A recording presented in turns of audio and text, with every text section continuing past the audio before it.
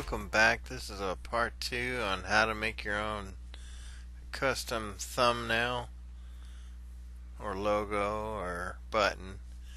And what I'm doing now is loading pictures. So I go up to File and go down to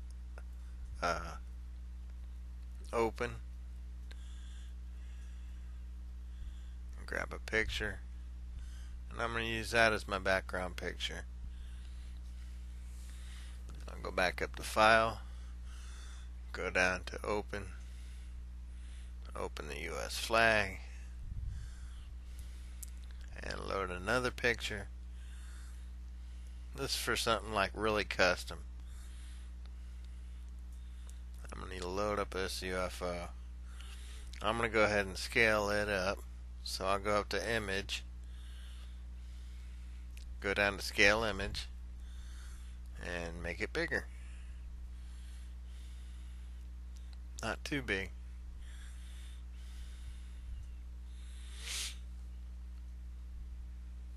Alright, next I'll go to my Path tool and I'll start going across the path eventually.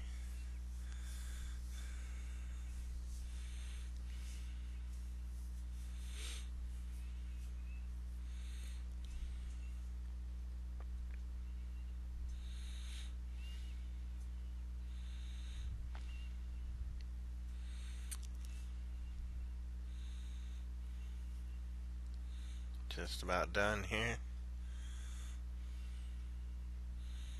Then I'll go up to Select,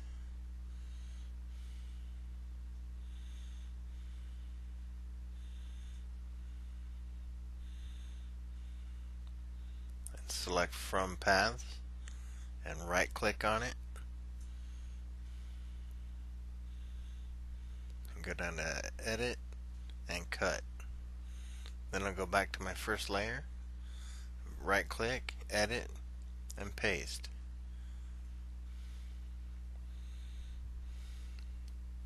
Now it's on my original layer. Now I can go to my Move tool and I can just left click on it and grab it and drag it around.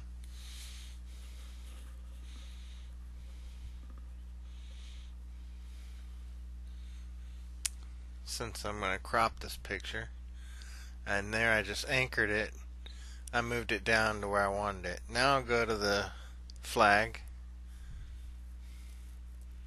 and I'll right click, edit, cut, right click, edit, paste. Now I'm going to right click on that layer and go down to Scale Image, and I'm going to make it smaller, a lot smaller.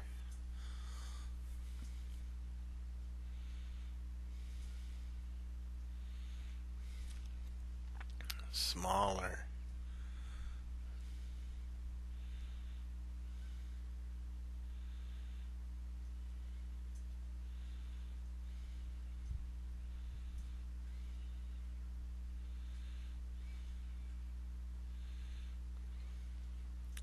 So I'm going to go ahead and drag the image to close to where I want it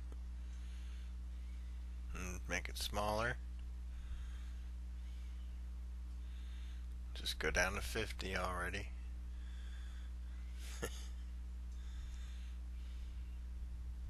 There we go. Okay. Now I'm going to make the image bigger.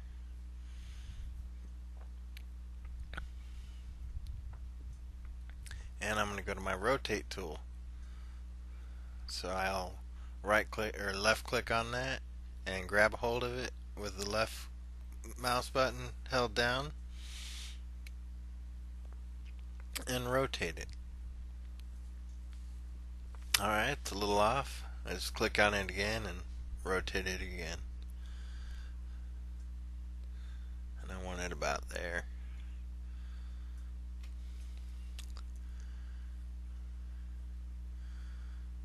Well, maybe about right there. Alright. Now I can use the perspective tool and give it kind of that the same look as the windows in the spaceship, so you can tell it's like on a sloped surface. Now I could take my time and really do this well, but it takes a long time to really get it just right.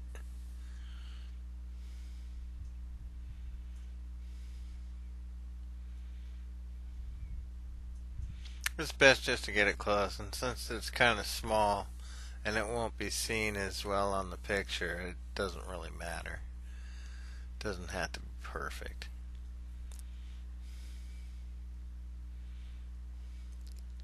There we go. That corner needs to come down a little.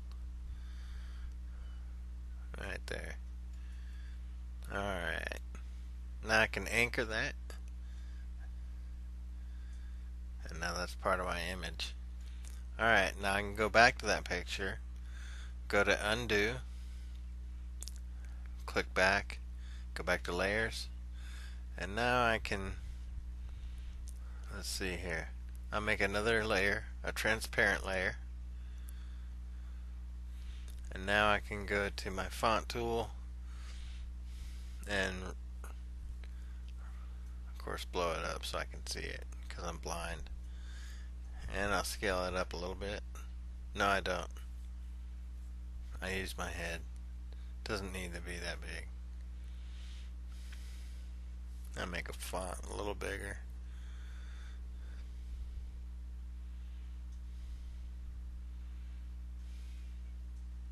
Okay, I make sure I'm on my transparent layer. I make a box.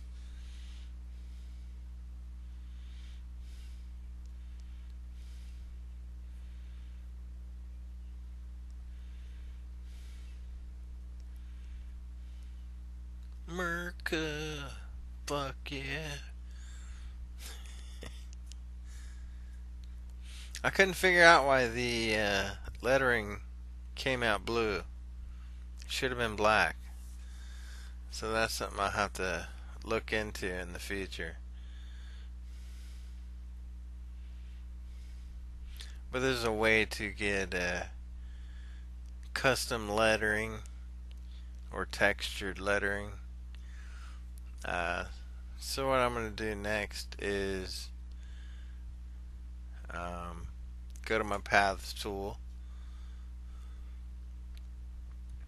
I'll merge that down. I'll right click on that layer and merge it down. Merge it down. And then go to my paths tool and blow it up again. And now I'm going to do the outline of this whole thing here. Now I forgot to originally, but you can do the in the center of the E and the A.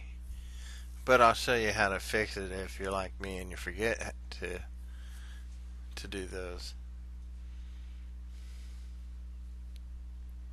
So I just go around each letter,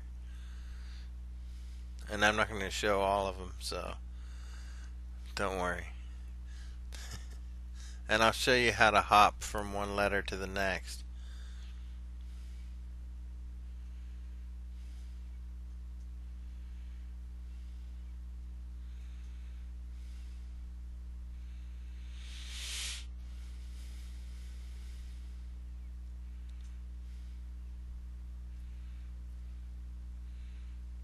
Okay, so the way to, let's see if I even do it.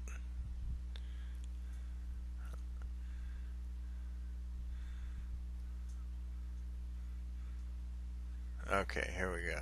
So the way to hop from one letter to the next is to connect the final end pieces and then click on a piece that's not connected to an end, and then you can hop to the next letter. If you try to just click on the next letter, it'll screw everything up. Okay, once you're done with that, you go up to select, hit from paths, and go down there and right click right click, go down to edit, hit cut,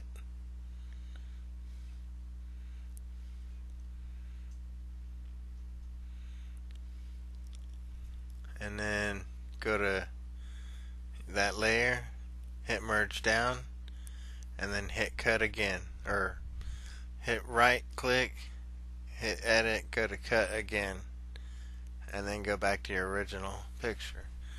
Hit edit, right click, paste, and here we go. So you see that my E and A aren't showing, don't have their holes in it. So I grab my eraser tool, I make it a little smaller, and I just erase it. But it's on a feathery brush, so I go to my brushes, click a hard brush, and that's it. Now I go ahead and go back and clean that up. It doesn't have to be perfect because it's going to be small, and this is just kind of a demonstration.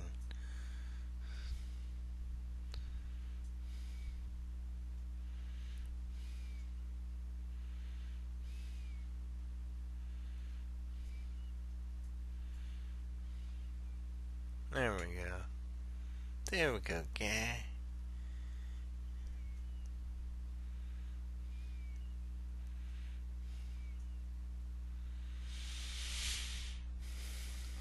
Okay, we got that.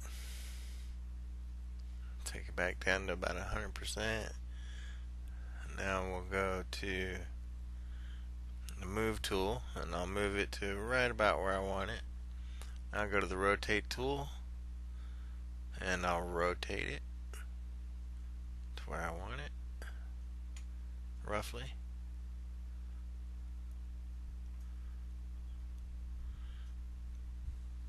And then I'll right click on that layer, the floating layer, and go down to scale layer and make it a little smaller because I see it's a little big.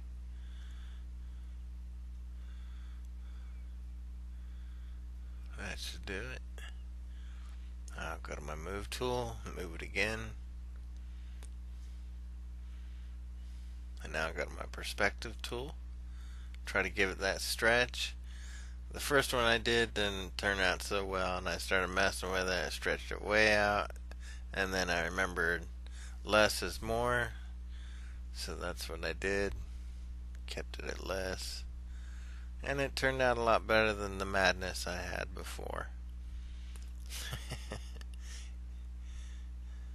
It was funny looking. So there I got kind of that sloped look to it without messing with it too much.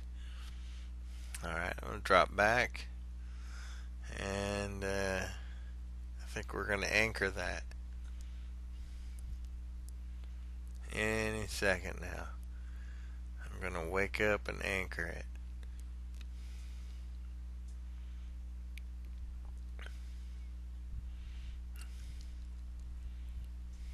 Okay, I grabbed my crop tool and decided to crop it first for some reason.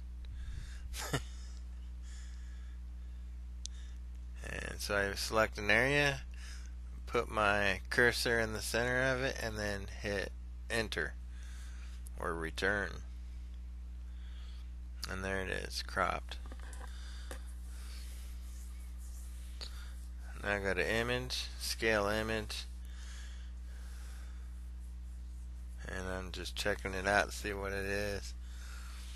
And I decided to go ahead and change it to 1080 by 1920. Oh no, I don't. I go back to my crop tool and decide to crop it again.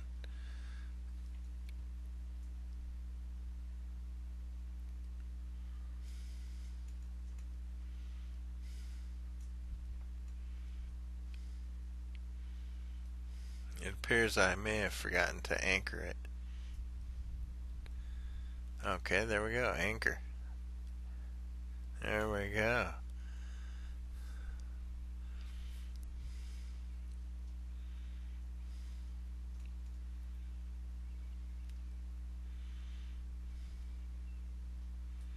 So that's a little more of a custom picture for you.